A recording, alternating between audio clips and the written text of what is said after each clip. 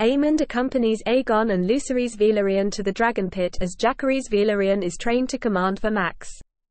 Aemond is the only boy without a dragon of his own. The three boys trick Aemond into thinking they found him a dragon, only to present him a pig they dressed up as one, mockingly proclaiming it the Pink Dread. Aemond descends into the tunnels of the pit, where he finds a large adult dragon. When the dragon roars and breathes fire, however, a frightened Aemond is knocked back and runs away.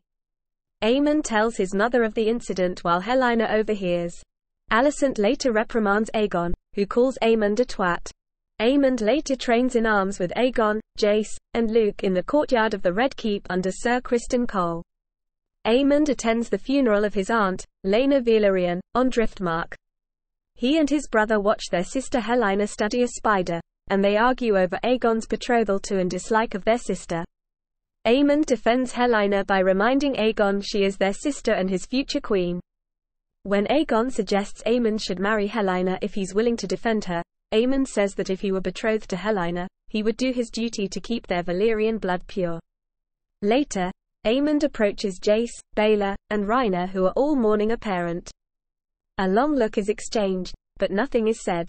That night, when his grandfather Otto Hightower drags off a drunken Aegon to put him to bed, Aemond decides to achieve his dream of claiming a dragon to prove himself. He sneaks away from his family and finds Vhagar sleeping on the beach. When he approaches her and tries to climb her, she wakes up. Vhagar goes back to sleep once Aemond backs away, but when the boy tries again, an angered Vhagar almost burns him alive. He successfully bonds with her by commanding her to calm herself and serve him in High Valyrian.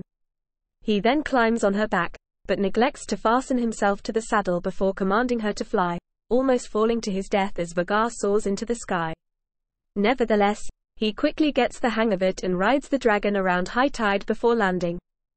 When he returns to the castle, Aemond is confronted by Jace and Luke, as well as Laena's daughters, Baelor and Rhaena. Rhaena says that she was entitled to Vhagar as Laena's daughter, but Aemond, taken over by a rush of ego and pride, tells her to go claim a pig instead, as it would fit her. The two fight, but Aemond throws Rhaena to the ground. Baelor punches him, but Aemond strikes back and threatens to feed Baelor to Vhagar if she comes at him again. This prompts Jace to enter the fray, followed by Luke. Both are knocked down, with Luke's nose being broken. Jace manages to push Aemond to the ground, and he, Baelor, and Rhaena begin to pummel Aemond. Aemond manages to escape before grabbing Luke by the throat and brandishing a rock to hit him with, cruelly saying that Luke will die screaming on fire just like his father Harwin Strong, calling Luke and Jace bastards. When Luke says that his father, Laenor, is still alive, Aemond taunts Jace about Luke not knowing his true parentage, calling him Lord Strong. This prompts Jace to unsheath a knife and attack him, but Aemond dodges him before hitting him in the head with the rock. As Aemond prepares to strike Jace again, Jace blinds him with sand before Luke grabs the dropped knife and slashes Aemond in the left eye. As Aemond wails in pain, the Kingsguard, attracted by the commotion, find the children. As Harold Westerling orders the children to cease fighting and turns Aemond over to see his injury, he is shocked by what he sees.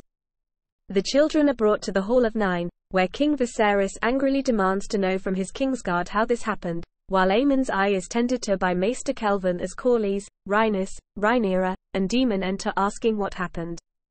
Aemond accuses Jace and Luke of attacking him unprovoked, but an argument soon breaks out amongst the involved children, sons Aegon and Helaena, screaming at and over each other before Viserys silences them. The king questions Aemond, who is defended by his mother. When Jace says that Aemond called them bastards, Viserys demands that Aemond reveals where he heard the rumor. Aemond eyes his mother, but reluctantly says he heard it from Aegon. Initially taken aback, Aegon, when pressed by Viserys, says that it is obvious that Jace and Luke are bastards based simply on their non-Valyrian appearance. When Viserys demands that peace be made within the family and that anyone who questions the legitimacy of Rhaenyra's sons will have their tongue removed, Alicent says that is not enough, and demands the eye of one of Rhaenyra's sons in return. When Viserys refuses, Alicent then demands that Sir Criston take one of Lucerys's eyes, claiming that she will let him decide which eye to keep, a privilege not rewarded to Aemond, but Criston remains still. The situation escalates dramatically when Alicent grabs Viserys's Valyrian steel dagger to do it herself. Aemond remains seated for most of the confrontation between Alicent and Rhaenyra when she moves to defend Luke. When the two are separated, Aemond tells Alicent not to mourn him, as he gained a dragon, and considers it a fair exchange for his eye. The next day, Aemond rides Vhagar back to King's Landing alongside Aegon on Sunfire and Helaena on Dreamfire.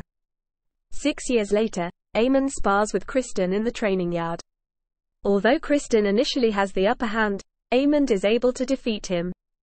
Criston compliments him by saying that he will be winning tournaments in no time, to which Aemond replies, "I don't give a shit about tourneys." He then notices his nephews Jace and Luke, and asks them if they have come to train. Aemond is later present when Vaemond Velaryon petitions the crown to name him heir to Driftmark. He appears to be amused throughout the proceeding, especially so when Vaemond loudly declares the bastardy of Jace, Luke, and Joff. At supper, Aemond is served a roast pig, causing Luke to laugh at him in remembrance of the prank that he, Jace, and Aegon played on him. In response, Aemond stands up and raises a toast to his nephews, in which he taunts them about how strong they are. A brawl erupts at this, ending with Daemon exchanging a challenging look with Aemond, causing the latter to back down.